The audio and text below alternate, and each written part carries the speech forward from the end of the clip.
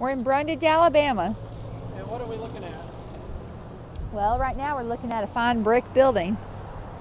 But in a minute, when we cross the street, you're going to see a mural that I painted with this guy named Tuck. That's what I called him, to Andrew Tucker. Okay. We painted this mural when I was in college in Troy, and I think we got $800 for it total. So we each got $400 each, which was a lot of money. But it took us almost a year to paint. Okay, so go over there and tell us about it. So, okay, this mural is of the history of Brundidge, and there is a hardware store that's pictured in this like black and white image up here on the wall. That's located right over here, and they funded the mural.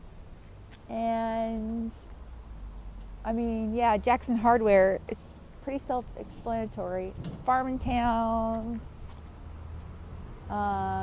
There's a mom with her big-headed baby. This guy,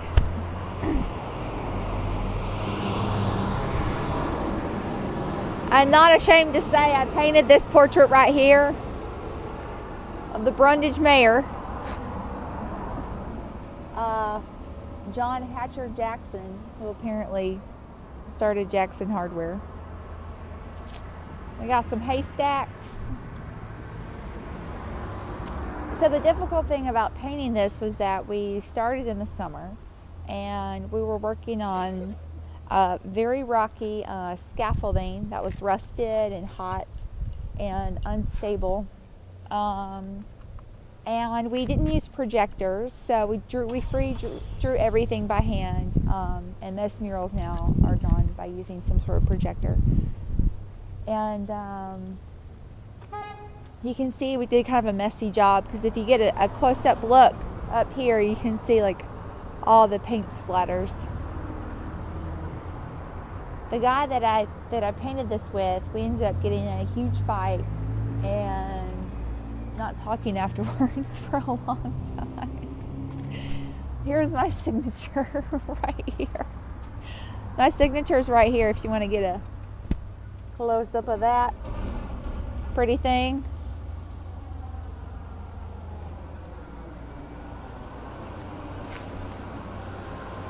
And yeah, I guess Andrew signed his on the other side. Oh, his name wasn't Andrew Tucker, it was Andrew Batchelor. But I don't know why it was called Tuck. No.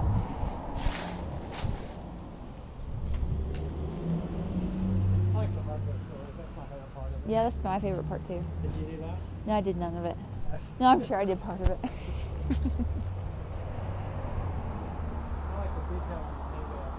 Yeah. Well, you might have already talked about this in here, but you did some of the detail on the hay bales here, right? Yeah, I painted the hay bales. Pretty cool.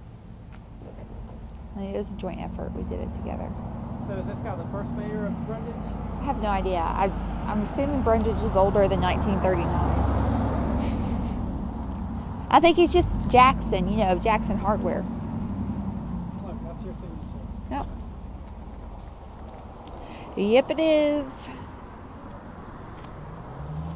I'm proud of you. Can we go? We're in Brundidge, Alabama.